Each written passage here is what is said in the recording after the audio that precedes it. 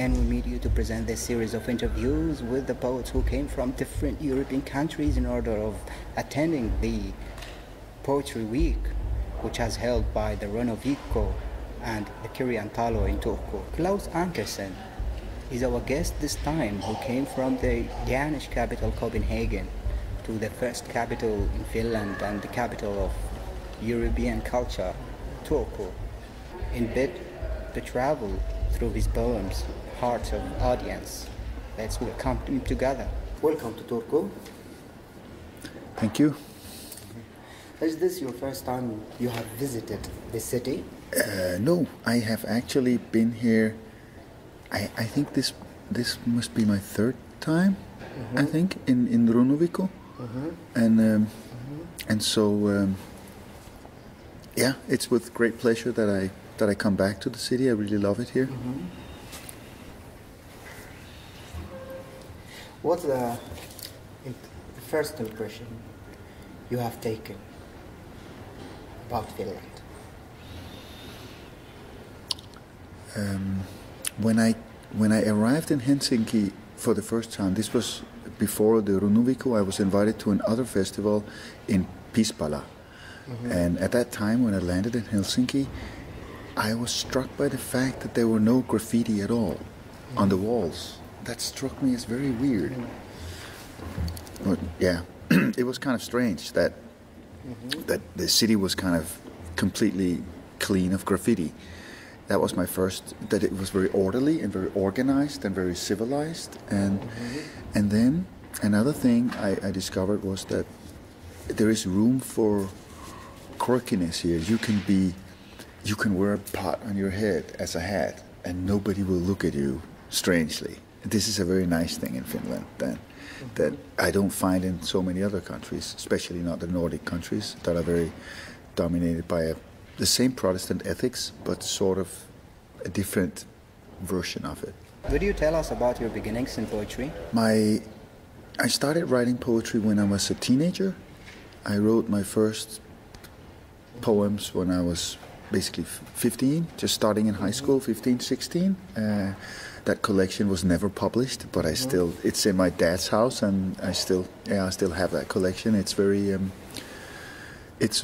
depressed poetry, typical teenage poetry. But also back then I did political stuff like I do today, and that was the beginning.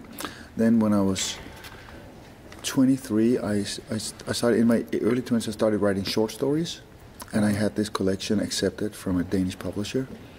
And basically I went to the Middle East to write for a year or two until the publisher decided not to publish that collection out of the blue. And that led me to, I was very disappointed about that, of course, so that led me to forget all about my writing, put it in the dresser, and just think, fuck it, I'm gonna be an academic anyway. So I enrolled in university and started that path. And only after that, I took fiction writing and poetry writing up again and started writing. So I've been doing it for the past 15 years as a full-time writer.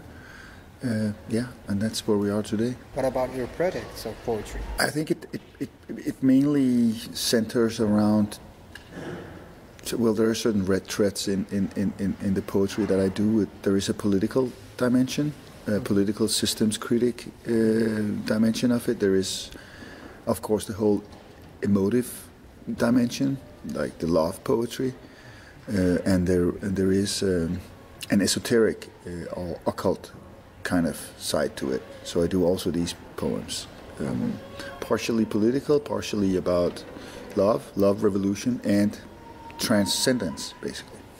Yeah, that's three topics that you will see basically running through my work, I guess, pretty much as a red thread. Also, I do a lot of travelogue poetry. Like I do a lot of writing in different places. I like to write when I'm on the go, like here in Turku or in Tallinn, or it could be in New Delhi or on Manhattan, wherever I am. I like to write there about the places also, and about what they kind of tell me.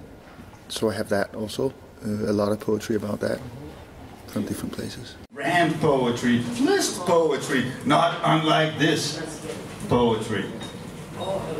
Autofictional tribute, and stichomantic poetry, esoteric, political poetry, revenge poetry, revolutionary, rebellious, and cooking poetry, yoga poetry, vocal poetry, MILF, emergency hilf and thrill poetry, found poetry, cut up poetry, stolen, inspired, and defeat poetry, stand up for humanity and fight, club poetry, flower poetry, power poetry, it's all up to you, poetry, being you, poetry, being poetry, my poetry, your poetry, just poetry. My pores as first light, rushing to be caught from the flow, transfixed and transformed, kept and cultured, masked to belong, named to resonate better, echoing back towards the great unknown of a reader's heart.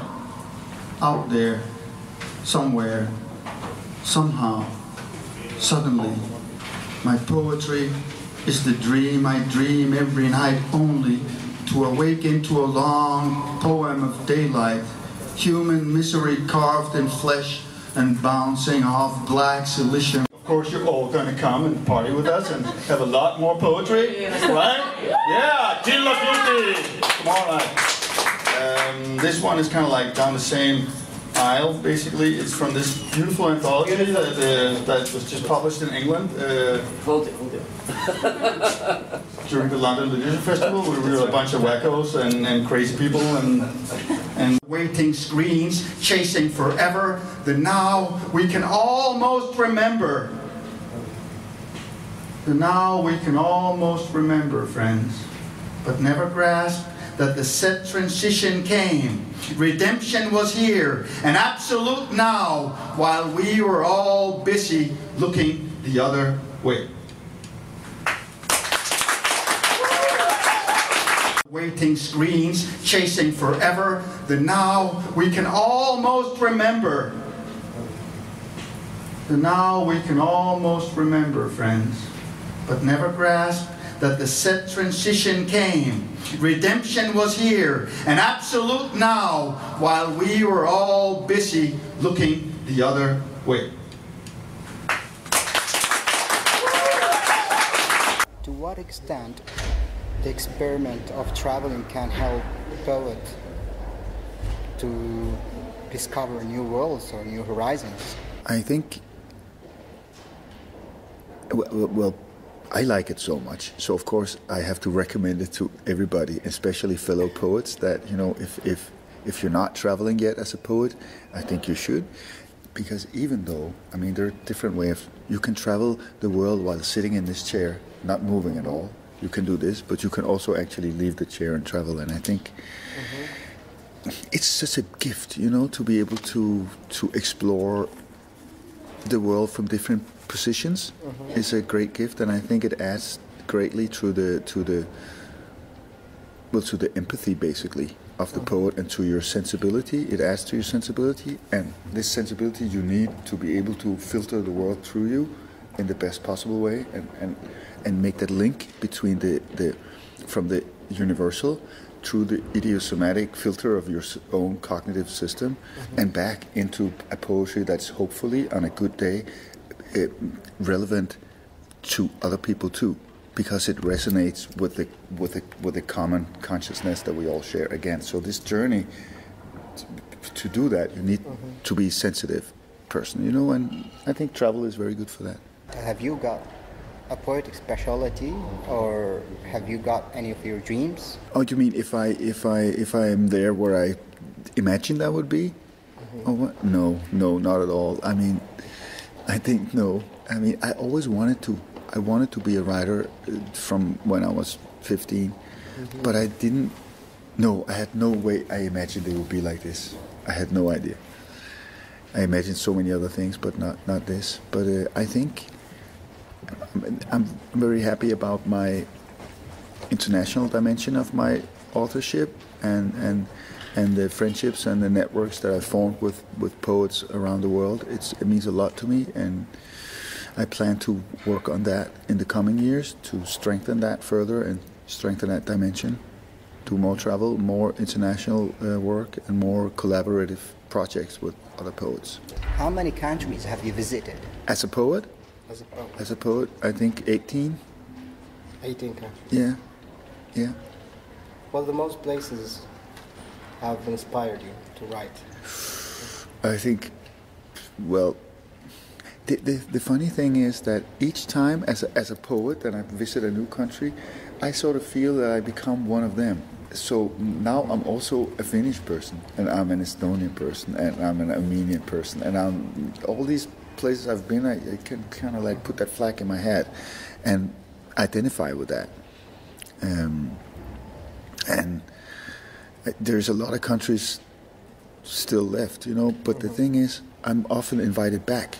Like here in Finland, maybe the fourth time, and so, you know, it's a challenge to keep adding new countries when you have to coming back to the old countries, of course, to strengthen the connections you have there and present new stuff to the audience there and the readership.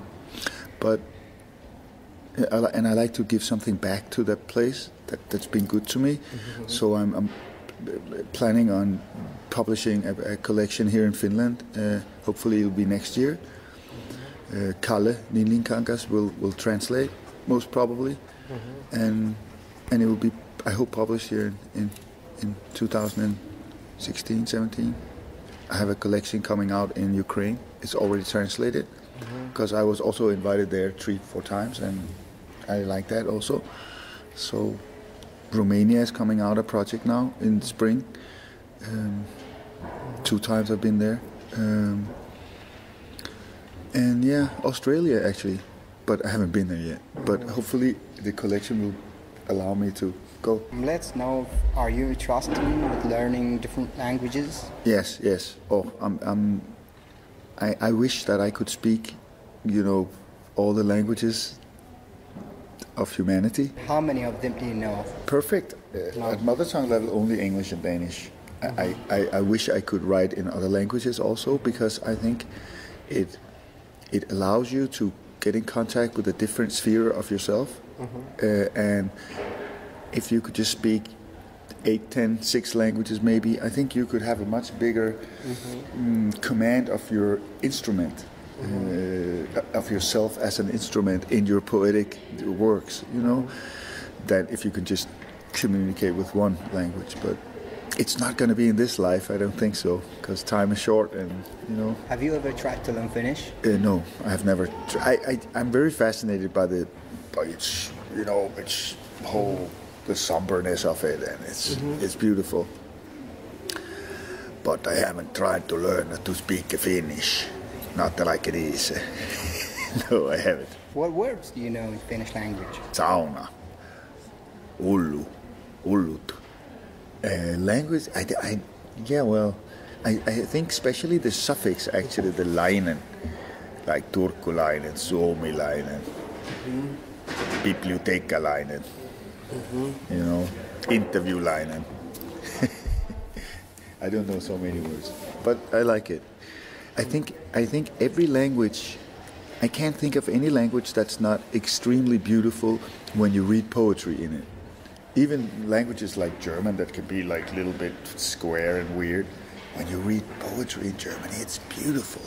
In Swedish, you read poetry beautiful. In Arabic, in Finnish, in every language, you know. Utmord, it's beautiful. Russian is beautiful. Danish is beautiful. How does the Finnish language in poetry sound to you? I think it's very Finnish. The Finnish voice to me is it's a little bit folkloristic. And it's more so folkloristic than it is in Denmark. In Estonia, it's even more folkloristic. But here in Finland, it's like a mixture. You have this shamanic kind of tone that's like in all the poetry here, that you don't find in when you go south in the Nordic countries or further down in Europe. It's very distinct. Basically, maybe I don't know if you can say that the poetry will somehow be shaped by the geography or the biotope of the country, but this big wilderness here in Finland with the woodlands and stuff, you can feel it in the poetry. It's in the people, it's in their hearts, and it's also in their words. This big, strong, crazy nature that they have here, you know, it's in them. It's very nice, what I like about them. Well, basically, language is so many things, right? It's an instrument of communication, of love and emotion and transcendence and everything. And I think every language like that is beautiful. Every language has its song and of its own and its own kind of particular resonance with the human organism, basically. So every language will have its magic, a magic of its own. Between English and Danish, where do you find yourself as a writer? I think it's different. It's different sides of me, simply different layers of myself that I'm in contact with when I write in the different languages. I think I've been doing a lot of English stuff, but of course I did also a lot of Danish stuff. I don't know. I think as soon as I leave my country, it's English for sure. I mean, I wouldn't sit here and make a Danish poem. I could do it, but I wouldn't do it. It would be in English. What is the definition of poetry, in your opinion? That's a good question. It's a very good question. It's a big question. Well, if you ask me what poetry can do as a genre, as a literary genre, I think what poetry can do is that poetry can capture the moment. Poetry can capture the now as one of the few, and kind of dissect the now and fold it out like a flower. That's what poetry can do. Poetry can, you can dive into the now via poetry or with poetry. Yeah. Do you translate from English into Danish? Some of the stuff that I write, I choose to translate also, and some of the pieces will just be untranslated and only be in one of the languages. But I translate back and forth between them also, of my own pieces, and occasionally also work on other people's stuff, but mainly my own, actually. What do you try to address by poetry? I try to address, well,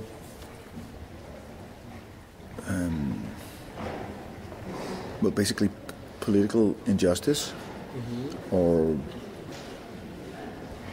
arrogance, the faults of our current way of writing the world into existence or dreaming the world into existence. Well, basically, I think I'm trying to dissect the things that I'm trying to look see behind the lines or beneath the facade. I'm trying to basically find out what it's about, what being is about, and I think it entails everything. Through your own lens, how do you interpret the crisis of refugees? They have called it as a crisis. Well, basically, I think that it's, first of all, it's horrible for the people that are fleeing. And second of all, I think that there are refugees all over the world right now, on almost all the continents, and there is a lot of refugees that we never even hear about in the media.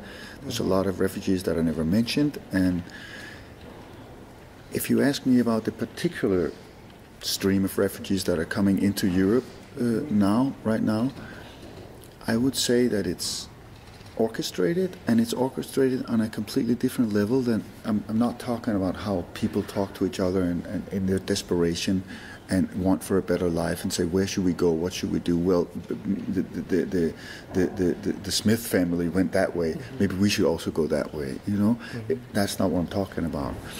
I'm talking about that it's orchestrated on a completely different level. There has been people doing calculations about what would happen if you would destabilize that regime in Syria and Iraq, and they've been calculating, I promise you, to the 200th decimal, what would be the possible consequences of this and this happening and what would happen then. So I think it's orchestrated and it's for a purpose, and it's got nothing to do with, regrettably, the individual suffering of all these families and poor, horrible, psychological trauma that it is, for families to fucking run away from everything and try to, say goodbye basically to where you're from and start again from scratch somewhere else where you don't know anything about what's going on there and don't know the people or anything. Is it a new crisis in history of humanity? I think creating refugees and people fleeing from bad things, Yes. trying to get a better life, is probably something we always had, regrettably. But I think this crisis is for a purpose, whether it's to destabilize Europe or make or change the demographics of the European population so that it becomes younger.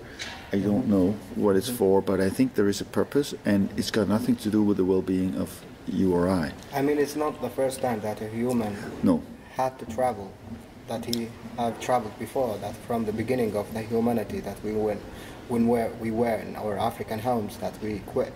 We abandoned our African homes by because of the nature, but now because of a human we abandoned our land, and then we traveled and when we deployed all over the world.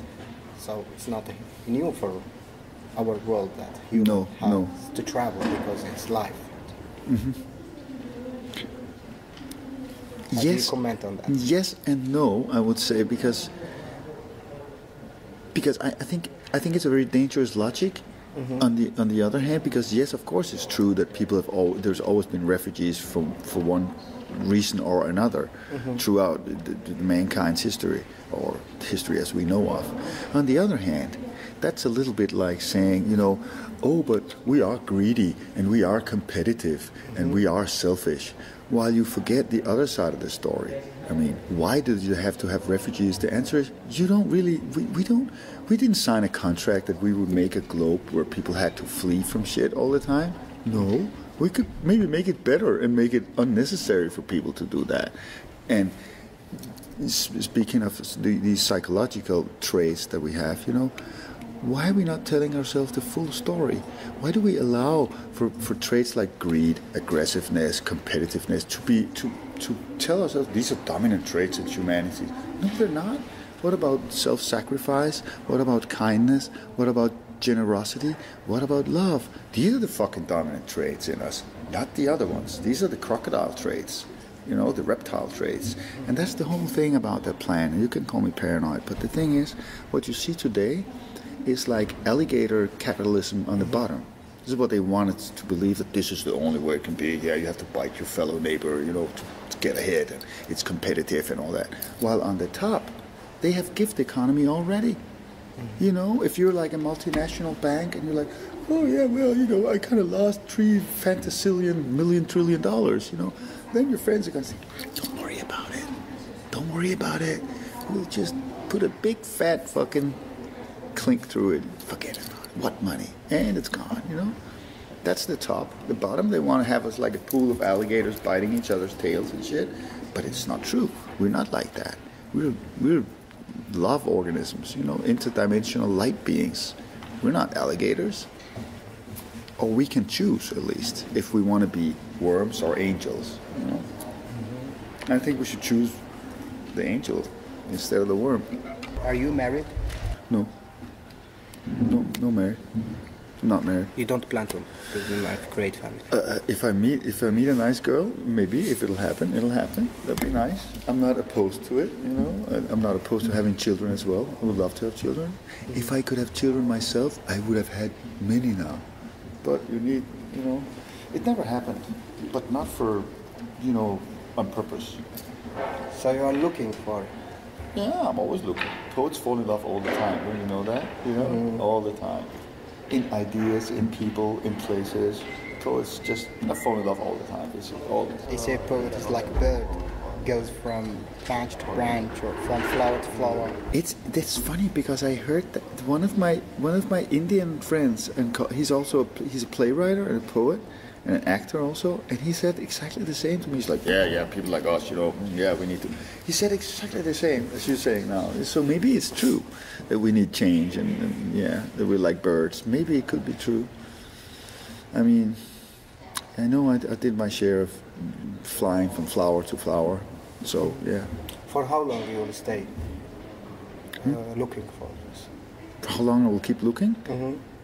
Always, I think. Always. Yeah. Do you see yourself that you are obligated to catch a family as soon as possible? No, I don't, because I lost both of my parents, so that pressure is not there anymore. You know, if there was a pressure, to the extent that there was a pressure, not that it was a big pressure or anything, but now it's just for me, and I think maybe that's also part of the journey, and maybe it's just, maybe you have many soulmates, maybe you just don't just have one soulmate, maybe you have many.